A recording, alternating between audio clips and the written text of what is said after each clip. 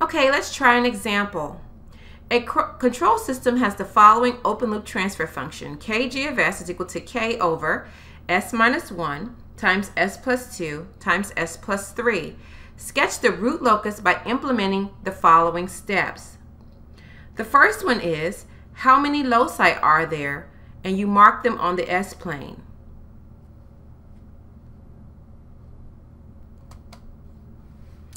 There are 3 poles and no zeros, so there are 3 loci.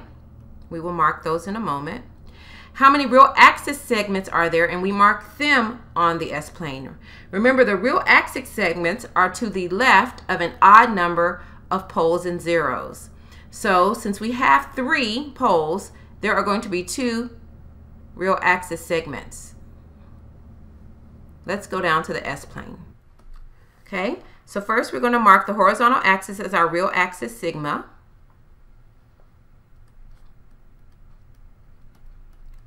And then we're going to mark the vertical axis as j omega, our imaginary axis.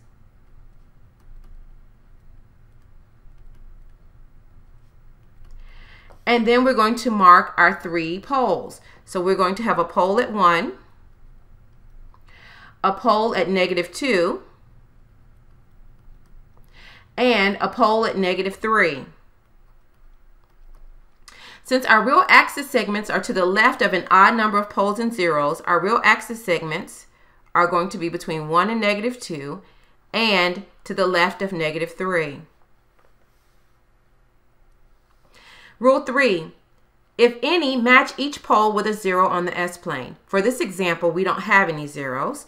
So we're going to calculate the asymptotic angles theta equal to 2k plus 1 times 180 degrees divided by alpha. Remember, alpha is equal to n minus m. So for the example we're doing now, it's the number of poles minus the number of zeros. So alpha is equal to 3 minus 0, or 3. So what we have here is 2k plus 1 times 180 degrees divided by 3, or 2k plus 1 times 60 degrees. So our asymptotic angles are going to be 60 degrees, 180 degrees, and -60 degrees, which can also be referred to as 300 degrees. So now let's go look at our sketch again. So this shows us already that we have one asymptote that is at 180 degrees, which is this one. It does not match with a 0. So this pole at -3 actually shoots to -infinity along the 180 degrees. So now, in order to determine where the breakaway points are for the asymptotes at 60 and -60 degrees, we have to go to our next rule and find the centroid of the asymptotes. Calculate the centroid of the asymptotes by using the sum of the poles minus the sum of the zeros divided by alpha. So this is going to be 1 minus 2 minus 3 minus 0, because there are no poles, divided by 3, which equals -4/3. So now we're going to draw the centroid of the asymptote as a dot on the S-plane, and then draw the asymptotic angles as dashed lines on the S-plane. So -4/3, this is -1, would be about here. So there's our dot.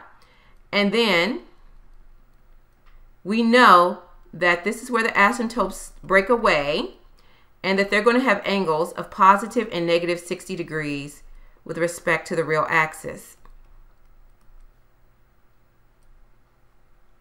So we now know that these two poles will move towards each other, and they're going to break away somewhere in here. In order to determine where the breakaway point is, we have to see our next rule. To find the breakaway and entry points for any poles that have not been matched to zeros, we use the polynomial n of s d prime of s minus n prime of s d of s equals 0. You throw away any roots that are not on the root locus and draw the final complete root locus on the S-plane. K n of s over d of s can be written as k times the quantity 1 over s cubed plus 4s squared minus plus s minus 6. So this means that n of s is a 1 and d of s is s squared plus 4s squared plus s minus 6. So n of s times the derivative is 1 times 3s squared plus 8s plus 1 minus the derivative of n, which is a constant, so that's 0. So 3s squared plus 8s plus 1, you set that equal to 0. And then you solve for the roots. And when we solve for the roots, we get s is equal to negative 0.13 and negative 2.53. Since we look at our sketch and see that negative 2.53 is not on the root locus, we know that this one is not the centroid for the breakaway, is not the breakaway point. So that means that the breakaway point is at negative 0.13.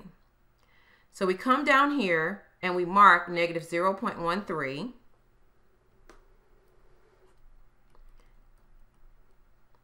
And then we show that these two poles come together and break away from the axis right here and follow the asymptotes off to infinity.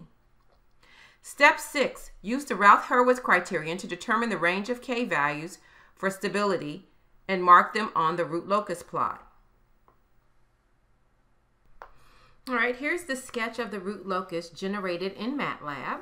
So first, we're going to show that the poles start at k equals 0. And there are 3 poles. So here's where the gain k is equal to 0. And they move towards the zeros of the closed loop transfer function as k approaches infinity. So here's one that's going to negative infinity as k approaches infinity. And here are 2 that are going to positive infinity as k approaches infinity. So now we're going to zoom in so that we can get some more details about what exactly is happening as the closed loop poles go from unstable to stable based upon the gain k. So recall that this point here, the breakaway point, is negative 0.131. So the first thing we're going to do is to find the gain k at this point. So if we have 1 plus k, n of s over d of s equals 0, then k is equal to negative d of s over n of s. And we're going to define that at s equal to negative 0.131. And when we solve that, we get that k is equal to 6.06. So that the gain right here at the breakaway point is k is equal to 6.06. Now we're going to build our Routh-Hurwitz criterion in order to determine the range of k for stability.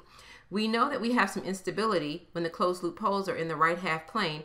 So what we really want to determine is the crossover points right here and right here when it crosses over the imaginary axis. So remember that the characteristic equation, delta of s, is equal to s cubed plus 4s squared plus s minus 6 plus k. So when we build the table, the first row, s cubed is 1, 1. And the row s squared is 4, negative 6 plus k. The row s is negative 10 plus k over negative 4 and 0. And the last row is negative 6 plus k. So in order for this system to be stable, we need negative 10 plus k over negative 4 to be greater than 0, which means that k is greater than 6, and we need negative 10 plus k to be greater than 0, which means that k is less than 10. So in order for the system to be stable, K must be between 6 and 10. So that means right here at this point, that's where K is equal to 6.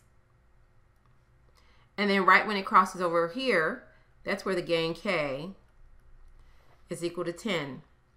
So the last thing we're going to do is to calculate the closed loop poles at K equals 6 and K equal 10.